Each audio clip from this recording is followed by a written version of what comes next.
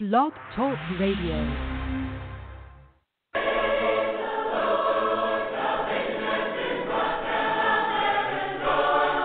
Welcome, ladies and gentlemen, to the Face-to-Face broadcast with Daniel Rogers. Face-to-Face is a program that views the totality of Scripture from a fulfilled, face-to-face perspective. Daniel Rogers is a gospel minister, a husband, and a student of computer science at Jacksonville State University. Daniel hosts a weekly Bible class on Sunday at 10:15 and 11 a.m. Central. Daniel is the author of an exciting and well-received new book, The Last Enemy and the Triumph of Christ, as well as many religious articles on a variety of subjects that can be found on his website, www.labornotinvain.com. Tune in every Sunday at 8 a.m. right here on Fulfill Radio, a voice you can trust. And now, ladies and gentlemen, join us for an exciting journey of empowerment, enlightenment, and encouragement as we study together, face to face, with Daniel Rogers.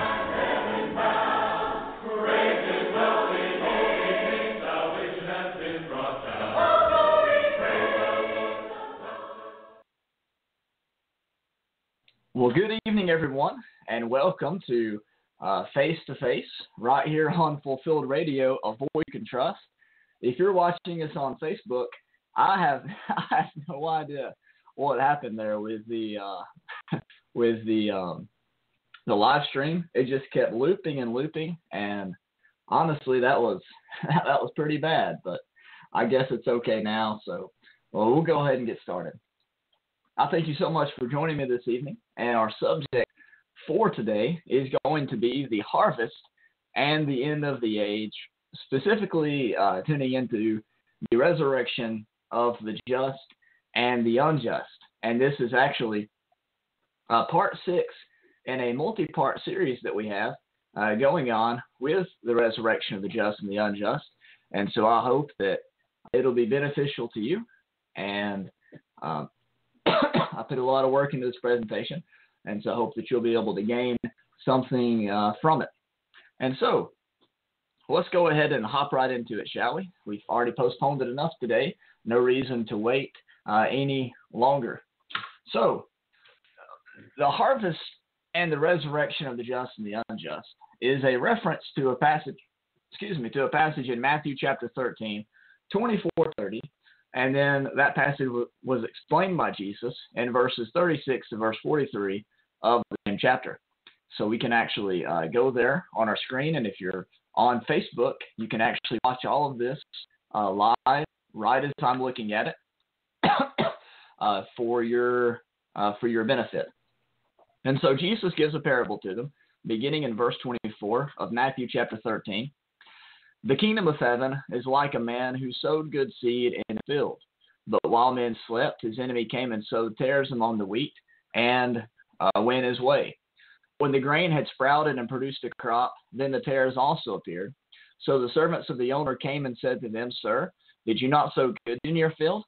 How then does it have tares? He said to them, An enemy has done this. The servant said to him, Do you want us then to go and gather them up? But he said, No, lest while you gather up the tares, you also uproot the wheat with them. Let both gather together or grow together until the harvest. And at the time of the harvest, I'll say to the reapers, First gather together the tares and bind them in bundles to burn them, but gather the wheat into my barn. And that's Matthew chapter 13 and verse 24 to verse 30. This is a parable, he says, concerning the kingdom of God, or the kingdom of heaven. And so the situation laid out here in Matthew 13, 24 to 30, something that has to do with life and the kingdom, with the coming of the kingdom, and with the events that would transpire there. So notice this idea of you have separation and you have gathering. Both grow together until the harvest. Then at the time of the harvest, we see that one is gathered together and burned, and the other is gathered together into the Father's barn. Excuse me. If you go to the book of Luke chapter 21, we see a similar thing being said. In Luke chapter 21, we see here, beginning in verse 27, they'll see the Son of Man coming in the cloud with power and great glory. Now, when these things happen, begin to happen, look up, lift up your heads, because your redemption draws near. Then he spoke to them a parable. Look at a fig tree and all the trees. When they are already budding, you see and know for yourselves that summer is now near. So you also, when you see these things happening, know that the kingdom of God is near. Assuredly I say to you, this generation will by no means pass away till all these things take place. At the coming of the Lord, we would have the redemption of the faithful, and along with that, we understand from other passages, comes the judgment of the unfaithful. And this also has to do with the kingdom of God, and it's coming in consummation. Not that the kingdom of God was not already in existence. Paul said in Colossians chapter 1 that he had been translated into the kingdom. But this is the consummation of the kingdom that was being received in the first century. You can read about that in the book of Hebrews chapter 12. And so this parable that was concerning the kingdom of God and concerning the separation of the righteous and the unrighteous was explained to us later on in the book of Matthew chapter 13. In Matthew 13, verse 36, we see the disciples come to Jesus and they ask, say, explain to us the parable of the tares of the field. He answered and said to them, he who sows the good seed is the Son of Man. The field is the world. Now, pay attention to that word, world. The field is the world. The good seeds are the sons of the kingdom, but the tares are the sons of the wicked one. The enemy who sowed them is the devil. The harvest is the end of the age, and the reapers are the angels. Now, notice the distinction between the word world and the word age. If you look at the King James Version of the Bible, you won't see such distinction. He says the field is the world. Then he says the harvest is the end of the world. But do you see how that can be confusing if you don't know what's going on in the text? In fact, when you look at the Greek of these words, you won't be able to see this very well, but I'm going to do my best to demonstrate it to you. The word world here in Matthew 13:38 comes from the Greek word cosmos, and you can find that in any old Greek concordance or lexicon. You can find this information, and I'm using a program called eSword to find it out. So the word world is from the Greek word cosmos, but in Matthew 13 and verse 39, when he says the end of the world, it's the word aeon, and that's why in the New King James Version and in other versions of the Bible as well, he says they translate the end of the age, because he's not talking about the end of the physical planet there, but he's talking about the end of an age, an end of a system of things. And he says in verse 40, therefore the tares are gathered and burned in the fire, so it will be at the end of, now I clarify, this age. Now a question that we have is, what age is this? Well, the question you can ask is, what age was Jesus living in? We think about Galatians chapter 4 and verse 4, and we learn that Jesus was living in the age of Moses, the age of Old Covenant Israel. When the fullness of time had come, God sent forth his Son, born of woman, born under the law.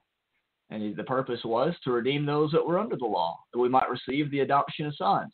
Now, the adoptions as sons and the redemption is talked about in Romans chapter 8. And it talks about the time of the redeeming of the body and the adoption of sons. And it's talking about the same thing that's being discussed here. And the end of the age of Matthew chapter 13 is the end of the age in which Jesus was living, which is why the New King James translators translated it, the end of this age. And the age that Jesus was living in was the Mosaic age. And it would be at the end of that age that we have this event of the harvest occurring, you see. We'll talk more about that later. At this time, we see the Son of Man will send out his angels. They'll gather out of his kingdom all things that offend, those who practice lawlessness. That's a callback there to Matthew chapter 7, 21 to 23, and Matthew chapter 7, 13 and 14. They'll be cast into a furnace of fire. There will be wailing and gnashing of teeth. Then the righteous will shine forth as the sun in the kingdom of their Father. He who has ears to hear, let him hear.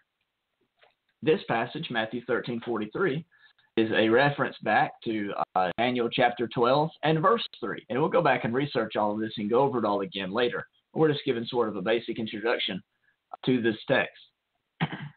Now, going back to our slides, we see that the parable of the wheat and the tares it's a very popular text that's used to defend a future judgment at the end of time. But see, that is never talked about in Matthew 13, 24 to 30, or verse 36 and verse 43. The end of time is never into consideration. It's the end of an age, and it's the end of the age that Jesus was living in. See, there's a distinction. And this comes from a misunderstanding of some key words and some phrases and themes that are used within this parable, as well as a misunderstanding of some of the things used and explained by Jesus. In fact, one of the things that's overlooked probably most is how this is connected to the preaching of John the Baptist and his work and his ministry, and what the influence that his teachings had on the teachings of Jesus, and even on the teachings of the apostles as well. A lot of them point back and reference back to John and his work. And so this lesson, we're going to focus on researching the background for this parable, and we're going to demonstrate how it was a theme, that is the theme of the harvest, that Jesus often talked about, and the disciples talked about it as well. And if we research it well enough, we'll be able to better understand Bible prophecy, specifically the resurrection of the just and the unjust that will take place at the time of the end. So let's spend a few moments to think about and to remind ourselves of the biblical background for the harvest. The biblical background for the harvest is pretty extensive. The Jewish festal calendar, for instance, centered around the harvest. You look at the book of Leviticus chapter 23 and you'll see that that's the case. In fact, in Hosea 6 verse 3 and in James chapter 5 and verse 7, you have this reference to the work of Jesus and to the patience of the saints, and they refer to it as waiting for the early rains and the latter rains. And that's talking about the harvest seasons. Not only is the festal calendar the background for the harvest imagery, oftentimes used in reference to the study of last things, but in the prophets, there were several prophecies made concerning the harvest at the end of the Jewish age. And that would be for the purpose of establishing the new covenant at the marriage of Christ and his bride. Some of these texts, just as an example, are Hosea chapter 1 and verse 11. And we'll read verse 10 as well. In Hosea chapter 1, verse 10 and verse 11, the Bible says, "Yet the number of the children of Israel shall be as the sand of the sea, which cannot be measured or numbered. And it shall come to pass in the place where it was said to them," that is, to the children of Israel, "You are not my people. There it shall be said to them, you are sons of the living God." And by the way, Peter applies that to his generation in 1 Peter chapter 2. And I believe it's verse 9 and 10. Then he says, "Then the children of Judah," and this is Hosea 1:11, "and the children of Israel shall be gathered together and appoint for themselves one head, and they shall come up out of the land, for great will be the day of Jezreel." And that's God sows or God plants. And so this is a time when the people would come out of the land. This is the time of the harvest. And it coincides with the gathering together of the remnant of Israel. You see that in chapter 1 and verse 10 of Hosea. And so in Matthew 13, when Jesus is talking about the wheat being gathered into the Father's barn, when they're being gathered into the kingdom and being blessed with eternal life and shining forth as the brightness of the firmament, at the time of the harvest, this passage in Hosea chapter 1, verses 10 and 11, is an Old Testament text that talks about that same time period. Another passage we have in Hosea is Hosea chapter 2 and verse 21 to verse 23. A prophecy concerning the remarriage of God to Israel that will take place in the last days. The Bible says, "It shall come to pass in that day," that is, in the day of the marriage, "I will answer, says the Lord. I will answer the heavens, they shall answer the earth. The earth shall answer with grain, with new wine, with oil. They shall answer Jezreel. Then I will sow for myself in the earth. I'll sow her for myself in the earth, and I'll have mercy on her who had not obtained mercy. Then I'll say to those who are not my people, you are my people, and they shall say, you are my God." And so we have a time of the harvest. God plants Israel into the ground in order to produce his people, in order to show his mercy. Now you go to 1 Peter chapter 2, and really 1 Peter chapter 1 as well, and notice what you have. 1 Peter chapter 1, excuse me, in 1 Peter chapter 1 and verse 23, the Bible says that they was born again, not of corruptible seed, but of incorruptible, through the word of God which lives and abides forever. And so you have this incorruptible seed, and God had planted that in them in order that he might bring forth a bountiful harvest unto himself. Now in 1 Peter chapter 2 and verse 9 and 10, notice what he says. You are a chosen generation, a royal priesthood, a holy nation, his own special people, that you may proclaim the praises of him who called you out of darkness into his marvelous light, who once were not a people, but are now the people of God. That's a reference back to Hosea chapter 1 and verse 11, and to Hosea 2, 21 to 23, who had not obtained mercy, but now have obtained mercy. Do you remember who he was talking about here in Hosea chapter 1 and Hosea chapter 2? He was talking about Judah and Israel, and he's saying, one day I'm going to call you my people, and one day you're going to be the sons of the living God.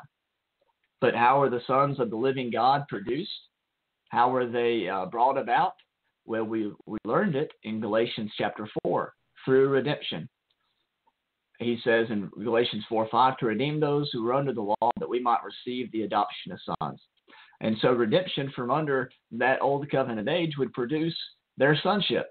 And so notice how all these passages are related. Hosea 1, 10 and 11, Hosea 2, 21 and 23, Galatians 4, 4 to 5, to create the sons of God. And then even in 1 Peter chapter 1 and 1 Peter chapter 2, you have this seed being planted, and now they're able to be called the children of the living God, and now they're able to be the individuals on whom it was shown mercy. And so the point is that this harvest imagery is talked about quite often in the Old Testament. Now in Hosea as well, and chapter 6 and verse 11, we have another reference to the harvest. And by the way, this is connected with the passage concerning the third day resurrection of Hosea 6 verse 2, in order that we might live in his sight. Notice what he says in Hosea 6:11. Also, O Judah, a harvest is appointed for you when I return the captives of my people. And so at restoration of Israel and Judah into one body, where they would have one head, and that head would be Jesus Christ, that would be the time of the harvest. And so this time period of the first century, the dispensation of the fullness of times, God was working to reconcile all things unto himself, both things in heaven, both things in earth, and things under the earth. And the consummation of all that reconciliation, including the reconciliation of Israel and Judah, would be the harvest. See, the reconciliation, the gathering of the people into the Father's barn equals the harvest. And that's what we're talking about in Matthew chapter 13, and that's something that was prophesied about in the Old Testament. Now notice what takes place at the time of the restoration of Israel. Notice what it means for mankind. You see, the Gentiles in the time of the first century were taking part in the spiritual things of Israel. In Romans 15:27, he says, it pleased them indeed, and they are their debtors, for if the Gentiles have been partakers of their spiritual things, their duty is also to minister to them in material things. Now notice what happens. In Romans chapter 11, notice one of the spiritual things that's taken that they take part in. He says in Romans 11:15, concerning the restoration of Israel, and we know that now means to be concerning the harvest. He says, for if their being cast away is the reconciling of the world, what will their acceptance be but life from the dead? For if the first fruit, that's Jesus, is holy, the lump is also holy. And if the root is holy, so are the branches. So what's this saying? Jesus, when he died on the cross, he died to that old covenant world. And when he was resurrected, he became the firstborn of the new covenant world. He became the firstborn of the new creation, Revelation chapter 3 tells us. And so him overcoming that system of bondage and him overcoming the sin that was magnified and the offense that was magnified through that system of bondage, bright future for Israel at the time of their reconciliation. And the time of the reconciliation, just to remind us, would be the time of the marriage, and it would be the time of the harvest that would take place at the end of the age into which Jesus was living. Another passage that we have in the Old Testament that serves as biblical background for the harvest that we read of in the New Testament is Malachi chapter 4 and verse 1. Malachi chapter 4 and verse 1. Now let's notice that real quick and we'll get further to our lesson. He says, "Behold, the day is coming, burning like an oven, and all the proud, yes, all those who do wickedly, will be stubble. And the day which is coming shall burn them up, says the Lord of hosts, that will leave them neither root nor branch." And notice what he says in verse. We'll just go ahead and read the whole chapter. "But to you who fear my name, the Son of Righteousness shall arise with healing in his wings, and you shall go out and grow fat like stall-fed calves." Now think about this. What does Peter say in reference to his audience, the diaspora, the scattered of Israel? He says in 2 Peter chapter 1 that they would do well to take heed unto their prophecies, as into a light that shines in the dark place until the day dawn and the day star arise in your hearts. And that's what Malachi is talking about in Malachi 4:2. The Son of Righteousness shall arise with healing in his wings. And he says in verse 3, "You shall trample the wicked, for they shall be ashes under the soles of your feet on the days that I do this." On the days that I do what?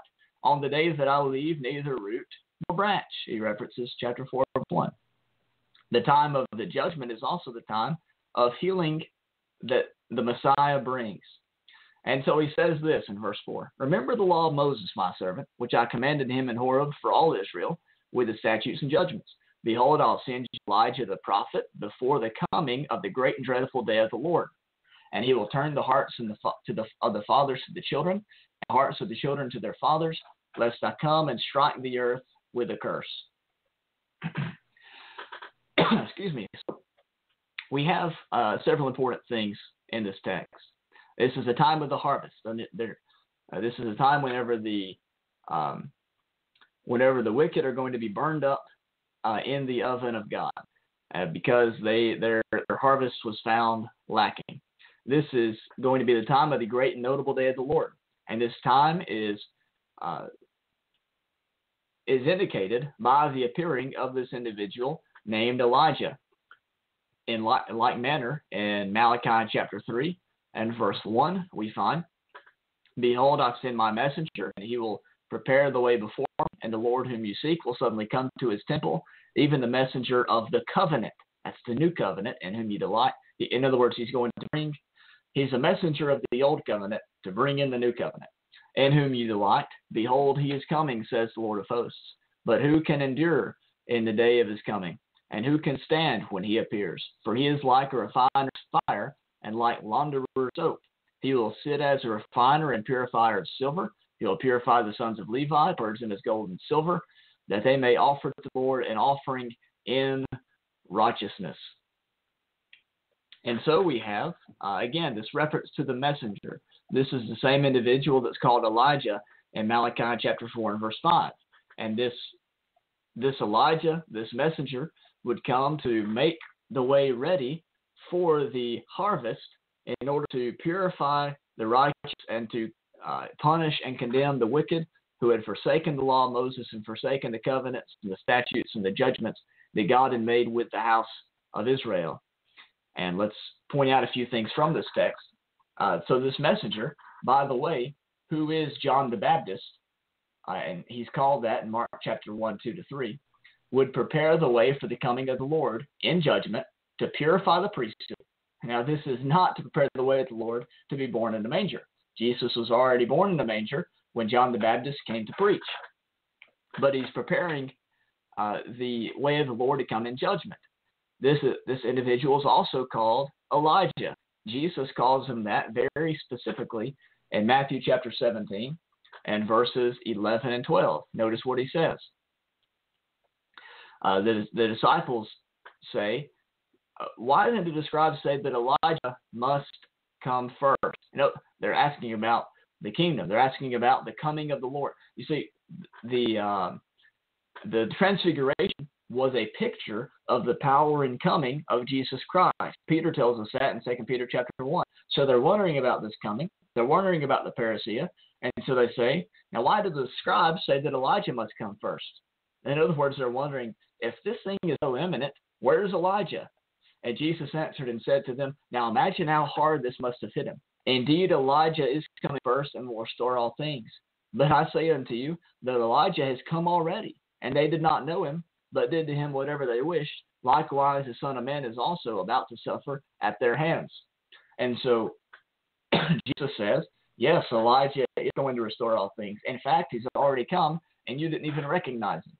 You see, the work that Elijah did, the work that is that John the Baptist did as the messenger, as Elijah, was not discernible by these wicked individuals or by those to whom these things have not been revealed, because the Old Testament prophets did not understand two things concerning their own prophecies, concerning the kingdom and concerning the judgment. They did not understand the nature, and they did not understand the timing of the things that they prophesied about. That's laid out for us in 1 Peter chapter 1 and verse 11, searching what manner of time. Now, so they didn't recognize Elijah, but Elijah had already come. Now, what does it mean that Elijah had already come for us? That means that the harvest was right around the corner, and that means that the judgment and the events accompanying that were right around the corner as well. John the Baptist would come, and he would prepare the people for the day in which the chaff would be burned. And this is called the great and terrible day of the Lord in Malachi chapter 4 and verse 1 and verse 5. This is the harvest of Matthew 13 at the end of the age. And we'll do a little bit more work on that here in a second. And so this prophecy in Malachi chapter 4 is one of the many Old Testament passages behind the harvest imagery of the New Testament. And let's do a little bit to further establish that. John the Baptist, he came and he preached, repent, for the kingdom of heaven is at hand. Now, why was he preaching a message of repentance? You see, in the Old Testament, the coming of the kingdom, such as in Daniel 7, 9 to 10 and 27, when the saints would possess the kingdom, was connected to judgment. So it's no wonder that the parable of the wheat and the tares is a parable concerning the kingdom of heaven. That is, it's a parable of judgment, because you can't separate the two. This message that John was preaching had led the Pharisees and the Sadducees to repent. But let's see exactly what it was that John was saying. In Matthew chapter 3 and verse 7, we see that the Pharisees and the Sadducees were coming to his baptism, and he said to them, brood of vipers, who warned you to flee from the wrath to come? Therefore bear fruits worthy of repentance. And do not think to say to yourselves, we have Abraham as our father. For I say to you that God is able to raise up children of Abraham of these stones. Now, let's pause here for a second. Go back to Malachi 4. What would happen at the great and notable day of the Lord? He would leave them neither root nor branch. Who would show that this day was at hand? It was none other than Elijah, or the messenger, who we know to be John the Baptist. Now, Matthew chapter 3, notice the exact next thing that John the Baptist says. He says, even now the axe is laid to the root of the trees. Therefore every tree which does not bear forth good fruit is cut down and thrown into the fire. Ladies and gentlemen, that is the harvest, or as we're about to see, this is the time of the judgment. And so he says, just skip to verse 12 for right now, for time's sake. His winnowing fan is in his hand, and he will thoroughly clean out his threshing floor and gather his wheat into the barn. See, that's exactly what Jesus would say that would happen at the end of the age in his parable in Matthew chapter 13. But he would burn up the chaff with unquenchable fire. That's exactly what takes place in Matthew 13.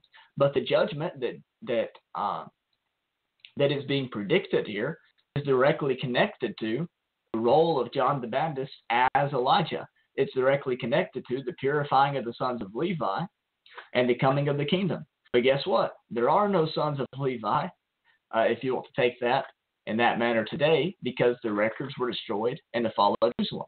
So that passage has to be referenced to something that takes place prior to the fall of Jerusalem.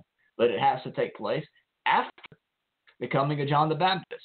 And so what we see, the judgment that John the Baptist is predicting here, is the judgment that would eventually be consummated in the fall of Jerusalem.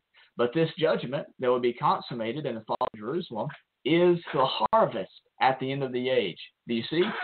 What John is talking about here in Matthew chapter 3 is nothing different than what Jesus is talking about in Matthew chapter 13.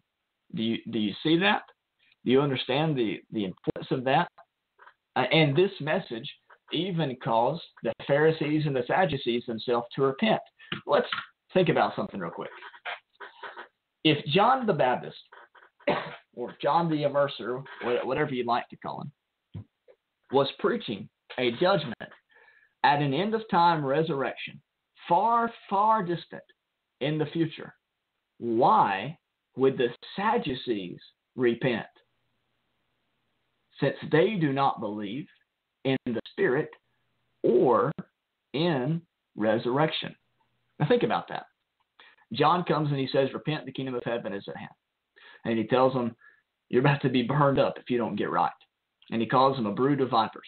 That causes the Sadducees to need to repent. But if this was a end-of-time resurrection judgment, physical resurrection judgment that is, the Sadducees would have said, yeah, right, John, what are you talking about? We're not going to be raised up to be judged, and we certainly aren't going to have, any spirit, and there's certainly not going to be any angels.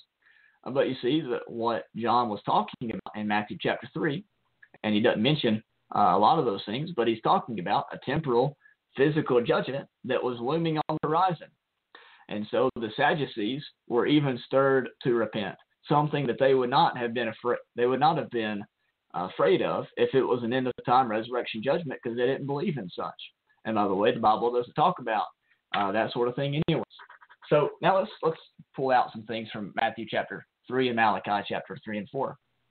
John, referencing Malachi chapter 4, where they would be left neither root or branch, he said that the axe was already laid to the root of the tree. What does that mean? That means the last days of Old Covenant Israel had already arrived, and that the great and terrible day of the Lord was right around the corner. The axe was already laid to the root of the tree. Now, if you lay an axe to the root of the tree, you're indicating that tree is going to fall very soon. And that's why John says, at hand. John also said that Jesus' winnowing fork was already in his hand, and he would gather the wheat into the barn and burn the chaff. That's referencing Malachi 4 again. Dr. Craig A. Skinner, in the IVP Biblical Background Commentary of the New Testament, said concerning Matthew 3:13, winnowing was familiar to all Palestinian Jews, especially to the farmers. They would throw the harvested wheat into the air, and the wind would separate the heavier grain from the lighter chaff. The chaff was useless for consumption and was normally burned. And so that's not the tool that's used to begin the harvest. That's not the tool that's used to plant the seed. That is one of the very last tools that you're using in the separation of the wheat and of the tares. And so in Matthew 13, the harvest was right around the corner. The winnowing fan was already in his hand. Another passage that utilizes this same imagery of the harvest is that of Revelation chapter 14. And we'll notice this passage briefly, and then we have to move right along, of course, as our usual mode is. In Revelation chapter 14, this takes place at the judgment of Babylon, the city where the Lord was slain. We see in verse 14, I looked and behold a light cloud, and one on the cloud like the Son of Man, having on his head a golden crown, and in his hand a sharp sickle. Another angel came out of the temple, crying with a loud voice to him who sat on the cloud, thrust in your sickle and reap, for the time has come for you to reap, for the harvest of the earth is ripe. So he who sat on the cloud thrust in his sickle on the earth, and the earth was reaped. Then another angel came out of the temple, which is heaven, also having a sharp sickle. And another angel came out from the altar, who had power over fire. He cried a loud cry to him who had the sharp sickle, saying, Thrust in your sharp sickle, gather the clusters of the vine of the earth, for her grapes are fully ripe. So the angel thrust his sickle into the earth and gathered the vine of the earth and threw it into the great winepress of the wrath of God. And the winepress was trampled outside the city, and blood came out of the winepress up to the horses' bridles for 1,600 furlongs. Now, notice this harvest is a different, uses a different produce than the harvest of Matthew 13. We have a harvest in Matthew 13, and Matthew 3 is a harvest of wheat and tares, whereas this harvest is a harvest of good grapes versus bad grapes. But the harvest imagery is still the same, and it still comes from the same overall theme of agriculture that the Old Testament saints were used to in connection to eschatology, and the New Testament saints were used to it as well in connection to eschatology. So it's a very fitting theme. And so we see that Revelation 14 is about the time when one sitting on a cloud like a son of man would reap the earth at the appropriate hour. He says, now's the time for you to reap. This harvest takes place at the fall of Babylon. And Babylon is the city where the Lord was slain, Revelation 11, verse 8. And of course, Jesus was slain in Jerusalem. John the Baptist said that his message would be fulfilled in a time that could be described as at hand. John, who saw the apocalypse, likewise said that his book, including the harvest of Revelation 14, would be at hand, and it would be fulfilled in a time that could be described as shortly in Revelation chapter 1 and verses 1 and verse 3. And so, with all this being said, let's take a pit stop back to Matthew 13 and just point out a few things from this passage. Number one, we see that the Matthew 13, verse 30, again, to remind you, is the time of the burning of the chaff, the gathering of the righteous into the barn, something that John talked about in Matthew chapter 3, and something that was prophesied about in Malachi chapter 4 and Malachi chapter 3, and something that the New Testament writers reference as well, as we've already seen. In fact, the whole idea of the resurrection, of Jesus' resurrection, is based off the harvest, based off the first fruits, and based off the Feast of Booths that takes place later on in the festal calendar. Now, all of this harvest, would take place at the end of the age. And that's an age that Jesus was living in, Matthew 13, 39 and 40. Jesus tells us when the righteous would shine forth as the sun. And that, as we've already mentioned, is a reference to Daniel chapter 12 and verse 3. Let's see what Daniel 12 says. At that time, Michael shall stand up, the great prince who stands with the sons of your people, and there shall be a time of trouble, such as never was since there was a nation, even to that time. And at that time, your people shall be delivered, every one who is found written in the book. And many of those who sleep in the dust of the earth shall awake, some to everlasting life, some to shame and everlasting contempt. There's our resurrection. Those who are wise shall shine like the brightness of the firmament, and those who turn many to righteousness like stars forever and ever. So Jesus' application of this passage concerning the resurrection is, hey, this is going to take place at the end of this age, at the time of the harvest, at the time, as John would put it, the great and notable day of the Lord. And so we see conclusively that time period that they all set up is the time of the last days of Old Covenant Israel being consummated in the fall of Jerusalem in AD 70. You see how all this fits together like a glove. And a lot of people's eschatology is messed up because they're trying to put a glove on their foot, and that doesn't work out too well for them. But Jesus posits the fulfillment of Daniel chapter 12 in the end of the age in AD 70, something that we will discuss even more. So let's talk about this a little bit more. This Greek phrase, the end of the age, which I'm going to butcher this, but I'll try my best, soon to Leah to Adonos, is translated the end of the age. But what is this end of the age? In the maps, the chart section of the IVP Biblical Background Commentary of the New Testament, Dr. Craig S. Keener draws several charts about Jewish eschatology and historical Christian eschatology. And he shows that Jewish eschatology is basically a straight line with a line in between. and that is there's two ages, this age, the age to come. You look at Jesus' eschatology, it's the same thing. He says the blasphemy of the Holy Spirit will not be forgiven in this age or the age to come. He says sons of this age married and given in marriage, sons of that age don't. In Matthew chapter 22. He says in Matthew chapter 24 and verse 3, or the apostles ask and he responds concerning the end of this age, looking forward to the age to come. He sends the Holy Spirit, and the Holy Spirit's going to guide the apostles in all truth and reveal to them good things to come. We have the feast days were types and shadows of good things to come. And see, that's the difference. It's this age, the age to come. That's Jewish eschatology. Therefore, that's Jesus' eschatology. It's this age, the age to come. There's not any gap, any spaces. There's not any dashes. It is this age, and it's the age to come. And that's the eschatology of Paul that he describes in in 2 Corinthians chapter 3 with the changing of the covenants. Now, since the Christian age has no end. All right, get this now. God's kingdom is an everlasting kingdom. It'll never be destroyed. It'll never be left to others. The increase of his government, Isaiah 9 says, there will be no end.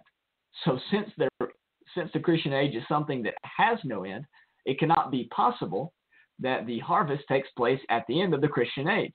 That only leaves one other age that the harvest can come to an end at, and that is the age of Moses, the Mosaic age that Jesus said would end, and that Jesus was living in, and he said that it would end within his generation. Galatians 4 and verse 4. He was born of woman, born under the law. And so when Jesus finishes the parables concerning the coming of the kingdom and the harvest and the end of the age, he asks his disciples a question. He says, in verse 1, have you understood all these things? They said to him, yes, Lord. What did they understand? They understood that he was talking to them about the coming of the kingdom and the end of the very Jewish age in which they were living. This is why in Matthew 24, now this is extremely important. You get to Matthew 24, and the disciples, Jesus tells them about the fall of the temple and about the crushing of the altar, and they ask him, they say, can you give us a sign? What will be the sign? That's one sign for two events. What will be the sign of your parousia, that is of your presence, and of the end of the age? Where did they get this idea of the end of the age from? They got it not only from their own Old Testament studies, but they understood what it meant because of Jesus' discourse in Matthew chapter 13 regarding the harvest. And so they know that, and they said, we understand it. And so they asked, what is going to be the sign of the end of the age? They knew what the end of the age meant. And so Jesus told them in Matthew chapter 24, in verse 14 and 15, their answer to their question. He said, this gospel of the kingdom will be preached in all the world as a witness to all the nations, and then the end will come. Therefore, he says, when you see the abomination of desolation spoken of by the prophet Daniel, staying in the holy place, whoever reads, let him understand. Then let those who are in Judea flee to the mountains, etc., etc. Now get this. The abomination of desolation, spoken of by Daniel the prophet, is a reference back to Daniel chapter 12. If you don't believe me, go read Daniel 12 and you'll see that's the case. This is the same passage that Jesus references in Matthew chapter 13 in dealing with the harvest. Do you see the connection? Daniel 12 is talking about the time of the end. It's talking about the greatest tribulation that ever was or ever would be. It's talking about the time of the resurrection. It's talking about the time of the harvest, according to Jesus in Matthew 13. It's talking about the time when Daniel would receive his inheritance. Well, what's Matthew chapter 13? Matthew chapter 13 is talking about the time of the end. It's talking about the time when the righteous will be purified and the wicked will be judged. It's talking about the time whenever the righteous will be gathered into the Father's barn, i.e., receiving their inheritance and eternal life. And all that would take place at the end of the age in which Jesus was living. Well, what's Matthew 24 talking about? Matthew 24 is talking about the end of the age. It's something that would take place within that generation. It's something that would be for the gathering together of the righteous. Matthew 24, verse 29 and 31. We look to Matthew 25, and we see it's the time when they would inherit the eternal kingdom. What's Matthew 13 about? It's a parable concerning the kingdom of God. You see how all this is connected? It's not all different things. It's all talking about the same thing. It's talking about one great end that Scripture had in view, and that was the end of the people that God had dealings with for 2,000 years, and producing a people of a spiritual nature that you and that I can be a part of in order that we can show forth the riches of His grace, world without end, according to Ephesians chapter 2. And so we should not be ashamed of this matter, but we should be proudly proclaiming it from the rooftops, because surely it is a blessing to you and to I, and we can instill in others the same joy and the same peace that we have through knowledge and through understanding of these things. It's the same end. It's the end of the age, and the end of the age is the time of the harvest, and that harvest would come, according to Jesus in Matthew 24:34, within that generation. Now, Matthew 24, like Matthew 13, is discussing the gathering of the saints. Notice Matthew chapter 24, 29 to 31. He says, immediately after the tribulation of those days, the sun will be darkened, the moon will not give its light, the stars will fall from heaven, the powers of the heaven will be shaken. Then the sign of the Son of Man will appear in heaven. Then all the tribes of the earth will mourn, and they will see the Son of Man coming on the clouds of heaven with power and great glory. Is that not Malachi chapter 4? And He will send His angels with a great sound of a trumpet, and they will gather together His elect. But what is the gathering together of His elect but the harvest? Hosea chapter 6, verse 11. Hosea chapter 2, 1 to 23. Hosea chapter 1, 10 and 11. The regathering of Judah and Israel, inclusive of the Gentiles, according to the mystery of God, is the harvest. It is the time of life from the dead. Romans chapter 11 tells us that's what the restoration of Israel means. In other words, it's a time of resurrection. It's a time when they would shake off the dust of oppression and the dust of bondage, and they would inherit the new Jerusalem, which is love and free and mother of us all, Galatians chapter 4 and the allegory therein. And so all of this, as we've seen, fits together. And notice when it's placed. Assuredly, I say to you, this generation, that's the generation that was living in this age of Matthew 13, this generation will by no means pass away till all these things take place. That includes the parousia of Christ from Matthew 24 and verse 27. That includes the gathering at the sound of the great trumpet. That includes the coming in the clouds of heaven with power and great glory. That includes the shaking of heavens and earth. And that, of course, includes the end of the age and the resurrection, the judgment of which we've had much to say at this present hour. Now, not only was Jesus discussing the same subject matter in Matthew 24 that He was discussing in Matthew 13, but He also used similar imagery. Now, watch this. In Matthew chapter 13, we had the separation of the wheat and the tares. In Matthew 25, beginning in verse 31, we had the separation of the sheep and the goats. Notice what He says. When the Son of Man comes in His glory. Well, when would the Son of Man come in His glory? Well, let's take a look real quick.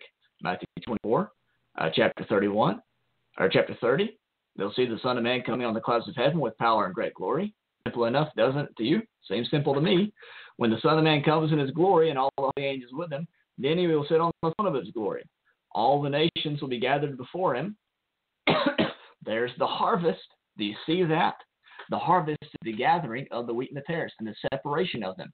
All the nations will be gathered before Him. He'll separate them one from another as a shepherd divides his sheep from the goats.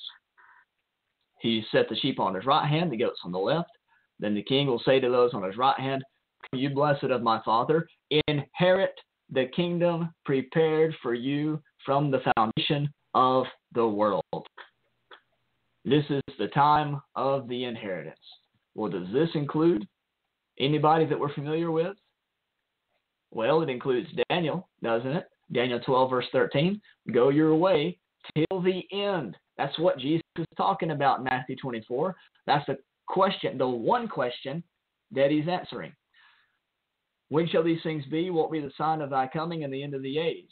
It's stated in different question forms, but it's all talking about one big question, and that is, what are you talking about? Or when is the things that you're talking about going to take place, is what I meant to say.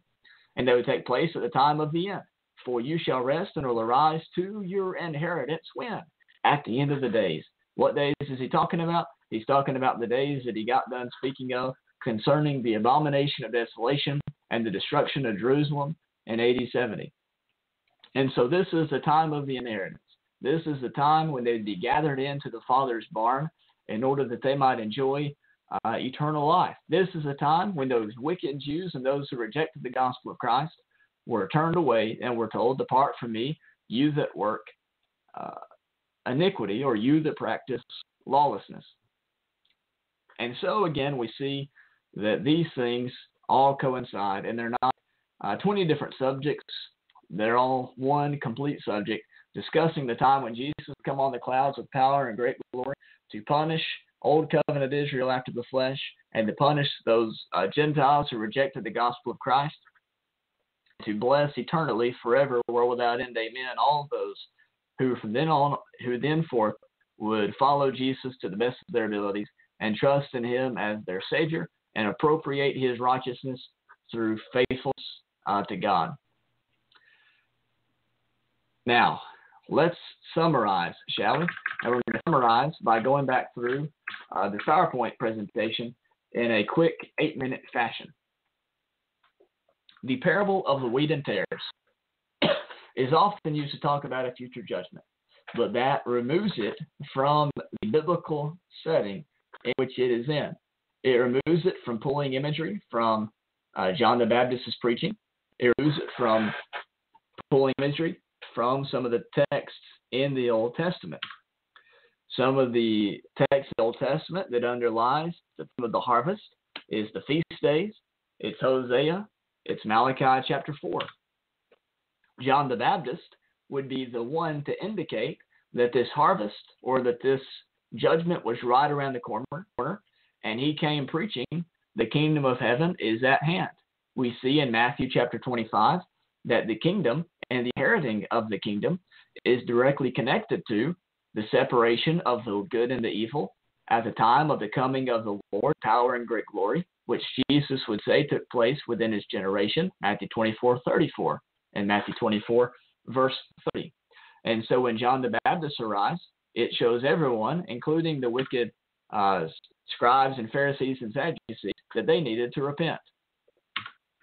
Now, John the Baptist references Malachi and the discourse concerning the great and terrible day of the Lord very often, and he even says about Jesus that his winnowing fan was in his hand, indicating that it wasn't simply that the harvest was about to begin, but the harvest was about to take place, and that the wheat were about to be separated, and that the axe was already laid to the root of the tree. And John, the revelator in Revelation chapter 1 and verse 1 and 3, and Revelation chapter 14, talking about the harvest, says that it would take place shortly, and it would take place at a time that could be described as at hand. And so Jesus, when he gets to that subject of the harvest in Matthew chapter 13, he says it would take place at the end of this age, that is the age in which he was living, the end of the old covenant age, and it would be fulfilled at the same time that Daniel chapter 12 and verse 3 was fulfilled, a passage concerning the resurrection of the just and the unjust at the end of the age. Furthermore, we saw in Matthew chapter 24 that Jesus posits the end of the age within his generation after the completion of the gospel mission to the ends of the world.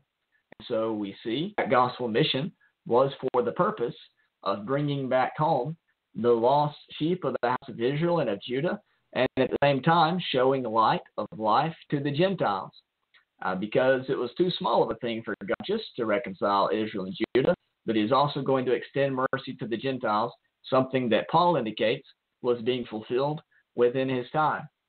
Furthermore, Peter shows that Israel was being reconciled because of his comments in 1 Peter chapter 2, verses 9 and 10, indicating that the restoration and the harvest and that the gathering was all on the brink in the process of taking place. And then lastly, we saw how Matthew chapter 25 and Matthew chapter 24 as well correlates to Matthew 13 and to Daniel chapter 12 and to Malachi chapter 4, indicating that all these subjects were all concerned with one great end that would bring about everlasting righteousness and would once and for all demonstrate who the sons of God are, and that is the members of the church, the body of Christ, who would then be the partakers of everlasting life in order to show forth the riches of the grace of God, world without end. Amen. And friends, that is the lesson for today. And I didn't make my announcements at the start of the lesson, so I'm going to go ahead and make those announcements now. One of those lessons that we need, or one of those announcements that we need to make, is concerning the debate between Don K. Preston and David Hester. If you go to Don's Facebook page and you scroll down, you'll be able to find the dates for the Hester-Preston debate, and I'll try to find those for you really quick. I should have looked that up prior to, but it's going to be in June at the Eastern Meadows Church of Christ in Montgomery, Alabama, and I'm going to be there if I can, and also I hope to meet some of you there as well, and I'll try to get those dates for you, but I'm not finding them here any recently on Don's Facebook page, at least in the past few days. And so what we're going to do is just take a shot in the dark, because I think I know when it's going to be anyways. And I want to say it's I better not do that, because I'm gonna get it messed up. But if you go back and you look at Don Preston's Facebook page and you watch those videos that he has available, the morning musings, then you should be able to find those dates relatively easy. Actually, I've got it right here. The Hester debate is going to take place June the 15th. So I was right. June the 15th at 7 p.m. at the Eastern Meadows Church of Christ. And you're going to be able to find that on Facebook, an event for you to go there. Another announcement that I wanted to make is that my website, labornotinvain.com, is freshly updated for your convenience. I'll show some of that off now. You'll see that the opening page is a lot more compact so that you can find it easy. You'll find a recent podcast section, a recent post section. You can search by tags, and you can also subscribe to the blog via email, and I would really suggest that you do that. This podcast archive section is a lot more accessible, and if you click on the Read More section in this podcast archive, you'll be able to find the notes and the downloadable MP3, and hopefully that'll be really, really helpful to you in your studies, and I hope that you can benefit from that in some way. Well, we've only got about a minute left in our broadcast for this evening, so I'm going to go ahead and sign off. Thank you so much for being here today. Hope that God blesses you beyond all measure, and I hope that you're able to gain something from our time together today. Have a great week, and God bless. Hello, I'm William Bell with Fulfill Radio. For the past hour, you've been listening to Face to Face with Daniel Rogers. For more information, visit his website at www.labornotinvain.com.